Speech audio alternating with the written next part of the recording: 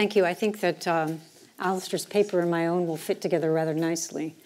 I want to congratulate the authors of the catalog. Is this too loud? It's okay? It's an amazing achievement, and I so enjoyed reading it. And I'm also very much looking forward to the next 2 days to listening to people talk about Matisse in a very intensive way. I think he certainly deserves that.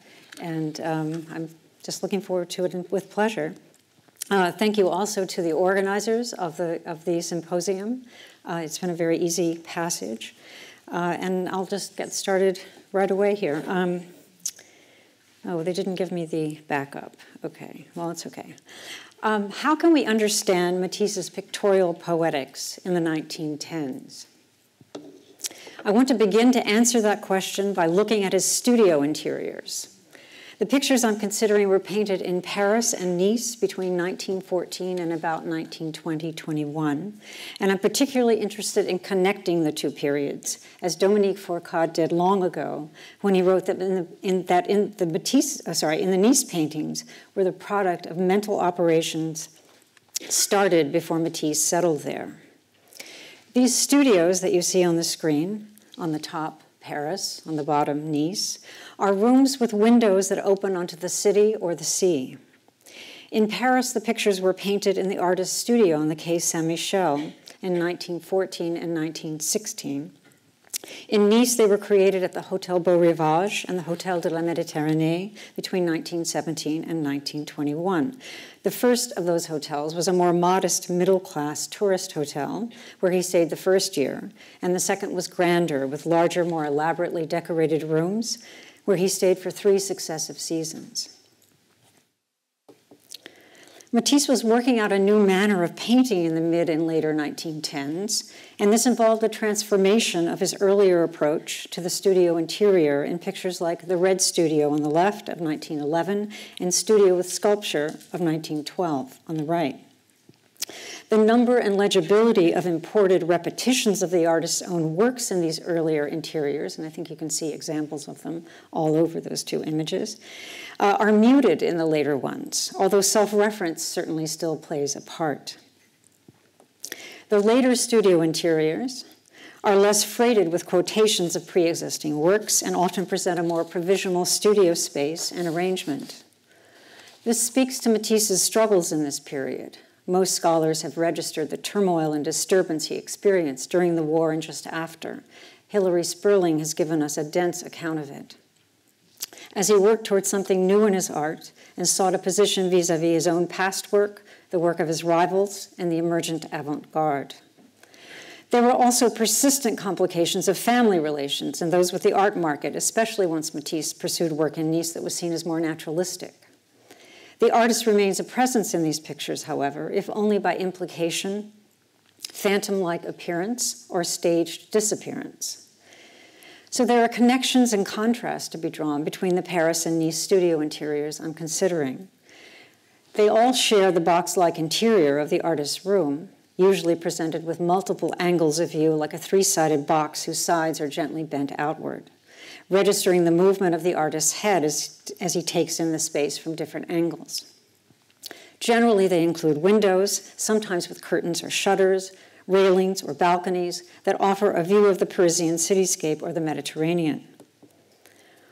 The outside world makes a brief appearance through these windows, with sketchy descriptions of modern life. Traffic and pedestrians in the street or on the promenade are rendered in a shorthand that recalls Impressionism and Fauvism, as in Monet's Parisian Boulevard from 1873 on the upper left, and Derain's view of Collioure from 1905 on the lower left. The Matisse pictures on the right are his interior with goldfish of 1914, painted in Paris at the top, and interior with violin case of 1919, painted in Nice at the bottom, and those are the 2 pictures I'm going to concentrate on most. And a detail of those 4 pictures. At top right, the tiny silhouetted figures move with the traffic along the Seine in Paris. At the bottom, I'm talking about Matisse's pictures on the right. At the bottom, the schematic strollers are precisely placed between the balustrades and along the top of the railing. These are the bare traces of the external world that will eventually be swept away by the extreme artifice of the odalisques painted in Nice in pictures where the windows had been expelled.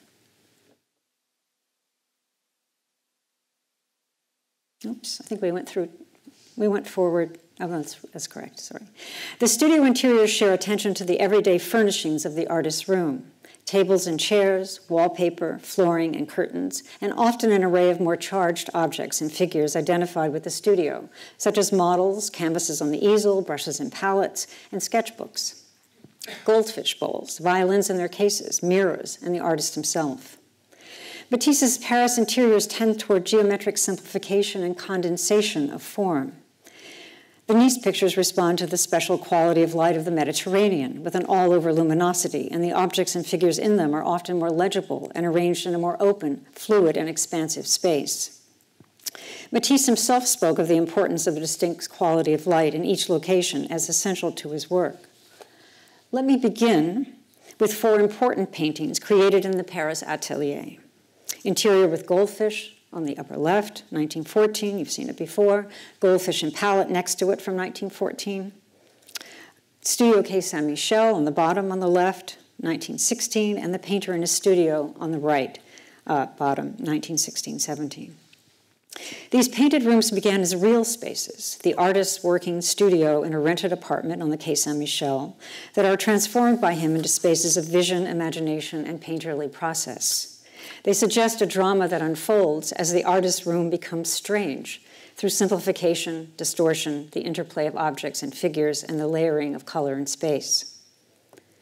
In Paris, Matisse was working in a very familiar place. He had had a studio on the Quai Saint-Michel for more than a decade earlier in his career. Interior with Goldfish introduces us to a central motif of his art in the 1910s, a residue of his trip to Morocco, the goldfish bowl. A cylindrical goldfish bowl sits on a tall table in front of a window. Next to it, a small plant in a clay pot. Through the window is a view across the river, where we see parts of the buildings, bridge, pedestrians, and traffic, and the stairs down to the river. Matisse spoke of the distinctive light in this room as warmed by the reflection of the sun on the walls opposite. The exceedingly long fronds of the tiny budding plant reach out as if through the window into the distant space across the river, confusing foreground and background a la Cézanne, and suggesting continuity between the artist's room and the city. Orange-gold reflections of the goldfish are cast over the couch and its pillows, the site of sessions with the model. To the right of the table, the window grillwork appears as incomplete black tracery. Matisse has covered it with solid blue under the table. And the thick horizontal of the dark orange railing also rhymes with the color of the fish. The picture is disciplined by numerous rectilinear bands of color and the rigorous geometric structure of the tables, railings, window frame, and chair that are echoed in the architectonic forms of the buildings across the river. Transparent like the goldfish bowl, but flatter still, the window and its view are the picture within the picture so common in Matisse's interiors, a flat screen hanging between the blue planes of the walls, a luminous projection of the world that the tiny plant bridges. But this sense of fluid movement from near to far is countered by the way the goldfish bowl on its table is hemmed in on every side, and our entry into the central space is blocked by a table and chair in the foreground, seen from above.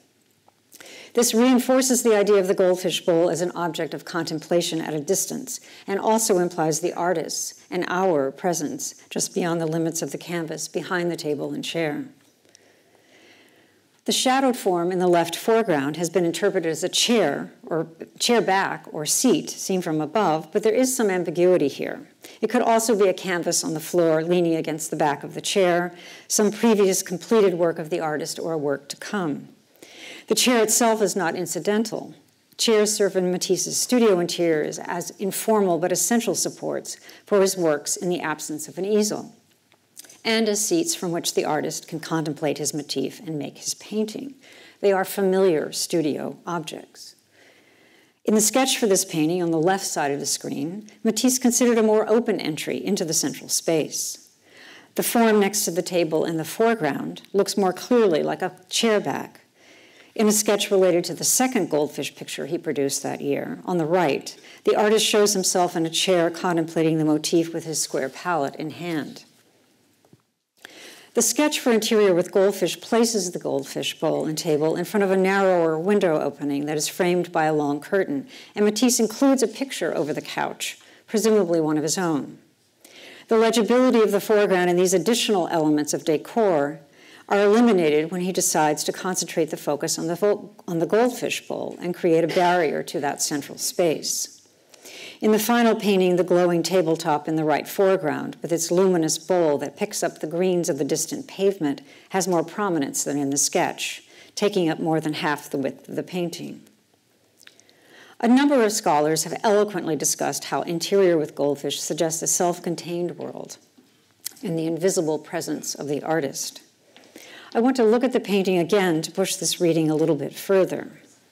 Examining the goldfish bowl and the way the window frame and wall are seen through its glass and water mediums, we see that Matisse pictures the displacement or refraction of light and color.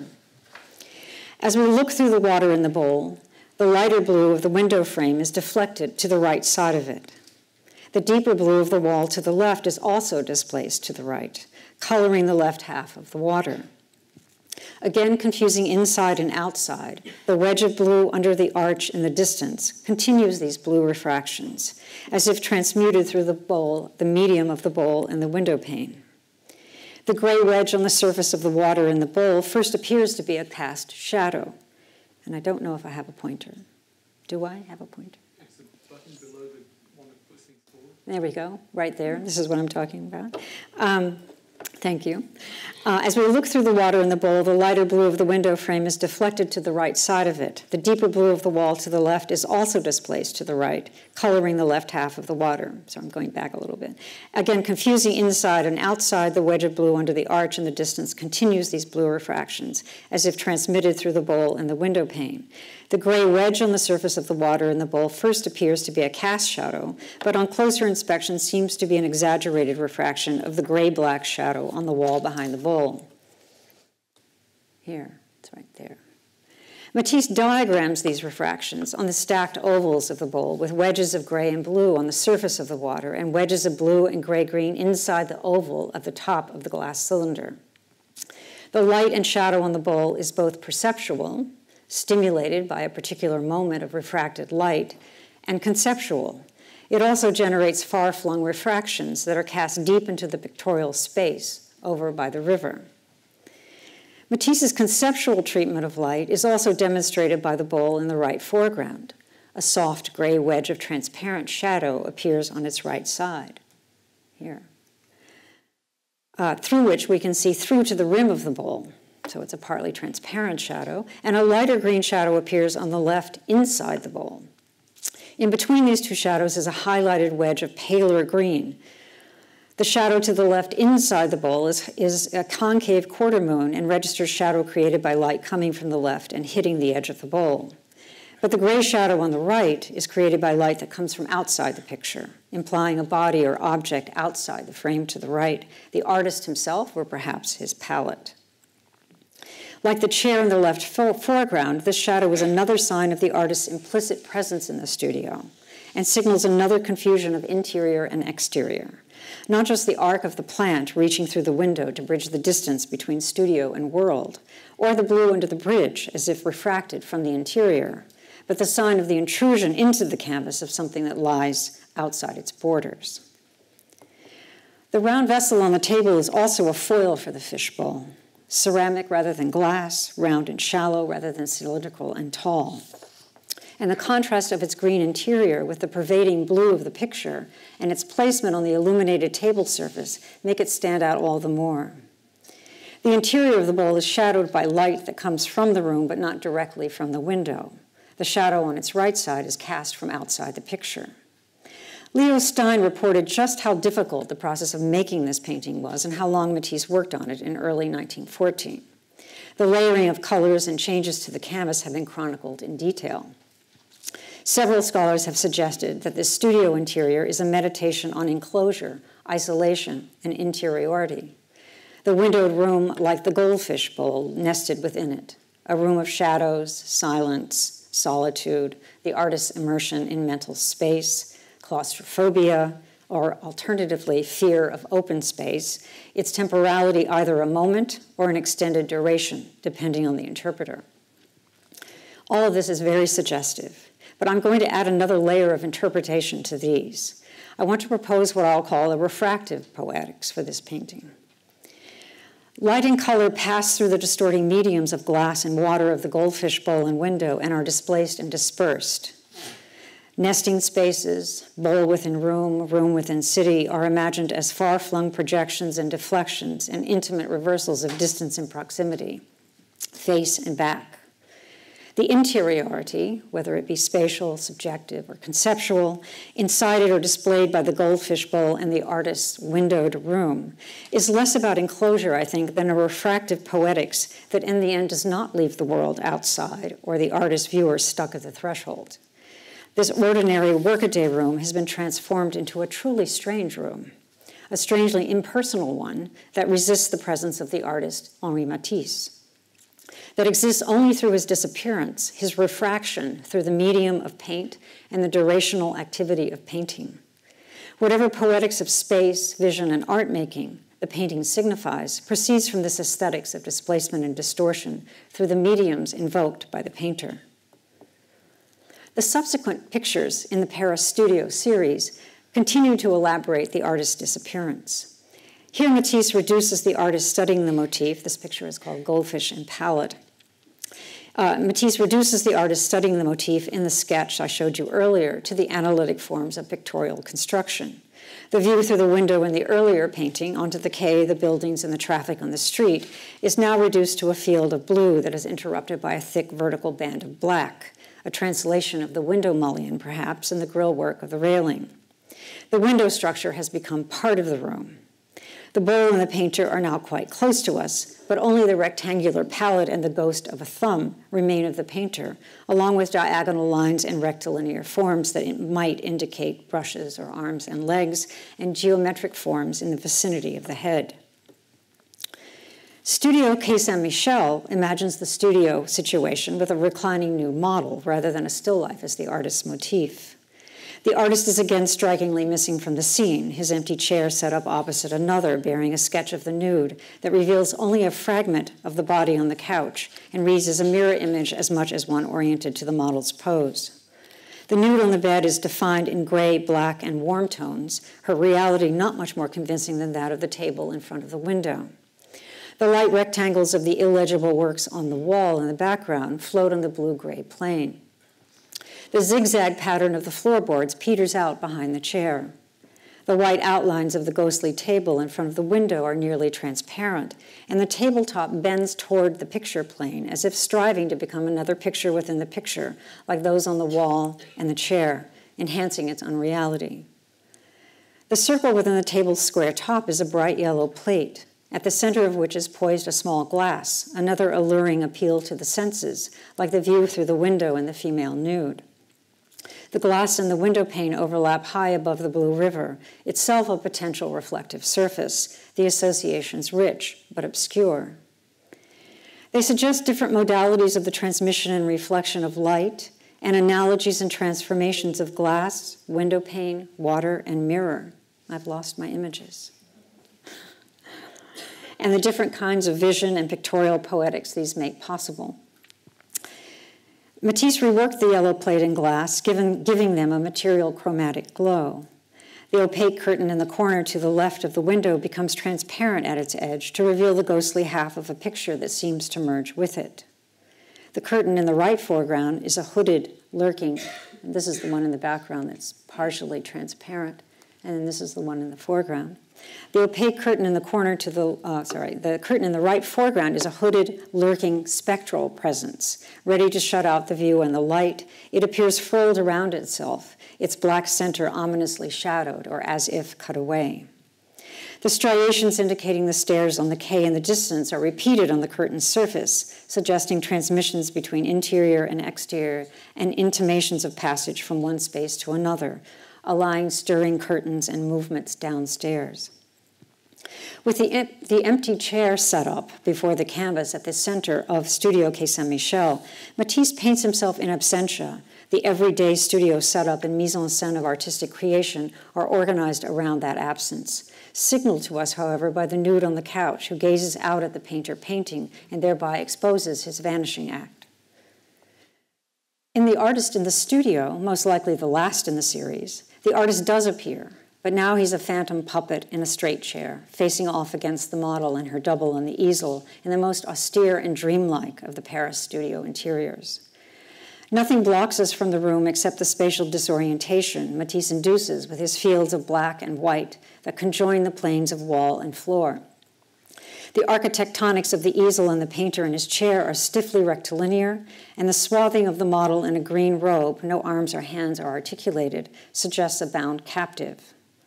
The flesh tones of the painter make it seem as if he is the nude confronting the clothed model. And he is as bound as she is. Seen in profile perdu, the unarticulated bowl of his head is defined by thick black contours that echo the black contours of the window and railing. It appears as if the window frame has wrapped itself around his head, and the tall easel looms over him. Here the world outside the window remains distinct. Inside and outside do not interpenetrate. The studio is a protected enclosed space of a strange encounter, with a view of a city that is now a distant otherworld, the window grillwork setting the boundary between the two. Only the decorative arabesques of mirror and window railing reveal the strenuous reduction of forms and confrontation of figures. But the exterior world has still been influenced by this austere studio regime. Even the sketchy black silhouettes of the passers-by on the street are put in order, lined up and spaced like the regular railing and window openings on the buildings. And a bright yellow bar of light on the window frame succinctly sums up the communication between interior and exterior, its color reflected in the face of the model and her twin on the canvas. It's notable that the window mullion is not included in this picture. Either the angle is such that we are only seeing a small portion of the window, or the window is, uniquely in this series, open. Yet we also see no curtains, shutters, or window panes. The actual window structure and transparency do not register, and the associations of transparent and reflective surfaces that we saw in Studio K Saint-Michel are contradicted by the opaque brown surface of the decorative mirror high up on the wall that reflects nothing. The tense confrontation of painter, model, and canvas is relieved only by the decoration on this mirror's frame. The box of the room is distorted by bending fields of black and white set side by side, the L-shaped black band on our right locking into the white one on the left, making floor and wall continuous and enforcing the inescapability of artistic striving. Painter and model are moored in the black, the painting on the easel and the mirror on the white. A conceptual divide, you might think, between the painter's face-off with the model and the product of that engagement, the painting on the easel. But all three figures appear equally unreal, and the model poses in the seam between the black and white zones. The compact forms of the model and her image on the canvas confront the artist with an uncanny doubling he has to face. The mirror is there to remind us of the artifice of picture making, and in this view of the studio interior, it really does seem to be a strain. The presence of the artist seems to excite a degree of abstracting simplification that turns the figures into radical reductions with an anxious and slightly absurd gravity. Matisse would produce an extended series of studio interiors in Nice. I'll only have time to talk about one of them in detail. In the photo on the left, we see him soon after his arrival in a room at the Hotel Beau Rivage with his self-portrait on the chair. On the right is the hotel seen from the Esplanade. In the first few years, he would work in the provisional studios of hotel rooms that looked out over the water, anonymous, private, temporary spaces, far from Paris, his family, and the war and its aftermath. He would move to a more permanent apartment and studio in the fall of 1921, and this led to the increasingly elaborate staging of objects and models in pictures of odalisques and interiors like these, seated odalisque on the left of 1922 and interior with phonograph of 1924 on the right. There is a general mutation in Matisse's work as he turns from the modern construction of the Paris interiors to the all-over emanation of light in Nice. In Nice, the hotel room studios featured ornate patterned walls, floors, and ceilings, dressing tables upholstered in wood chairs, and mirrors, decor in a somewhat outmoded style that was found, not collected. Afterwards, Matisse spoke of the Hôtel de la Méditerranée, calling it fake, absurd, amazing, delicious. He mentions its Rococo style with its Italianate ceilings, suggesting an almost camp appreciation for these places. The ready-made decor of these hotel rooms and the artist's status as a stranger in that city seems to have stimulated his reimagining of the artist's studio interior and reflections on making art. And it inaugurated a new phase of work, which I don't think is Matisse falling asleep. These provisional studios afforded a different mise-en-scène. There are few personal items, no goldfish bowls. Works by the artist rarely appear, nor do reclining nudes or the artist himself, although he does paint a self-portrait in 1918, as we saw in the photograph, and 2 pictures of the artist at work in the studio with a figure in 1919. There are sketchbooks and empty chairs to suggest the absent artist or model, and occasionally a stray work that might be by Matisse on the wall. This is before the Nice studio turns into a congested theater of artifice, obsessively arranged, but it is still a kind of stage set in which constellations of objects are arranged. In this early Nice series, there are still windows and a fascination with the quality of the light that Matisse would later characterize as silvery. The pictures seem to be more relaxed spatially and more improvisational, engaged in rhythmic repetitions and variations that suggest the animation of the room. The viewpoint is higher than in the Paris interiors, often floating high up on an imaginary back wall. But despite this loosening of the flow of light in space, interpreters have still located a sense of anxious solitude, sometimes even imprisonment, in these Mediterranean rooms. In contrast to the Paris studios, the windows or French doors are generally open. They also shift position as the artist looks through them more directly and at less of an angle, shifted from the right side wall closer to the center of the picture. Multiple layers of curtains and sometimes shutters often frame them. Interior with violin case on the top right was painted in Matisse's second season in Nice in 1918-19, a larger, more ornamented space in the Hôtel de la Méditerranée than the room at the Hôtel Beau Rivage you see on the upper left from the previous year. The play of contrasting patterns surfaces is striking in these Mediterranean rooms. The yellow wallpaper and the red curtain, but also the bits of ceiling decoration and the tile floor. The floral patterns of the wallpaper and the irregular grid of the floor setup, rhythms that give the picture a beating pulse.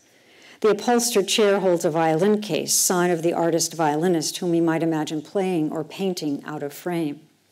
While the French doors to the balcony are open, at the top the curtain falls over a fixed arched and petaled window that casts bright outlined petals onto the interior surface of the fabric. We see a blue shadow in the center of the window pane on the right. It could be a reflection of the green form out the window to the left, but it is not visible through the transparency of the curtain, although the curtain is transparent above. The reddish-brown line of the trim at the top of the window is set at a diagonal, like all the rectilinear forms in the picture.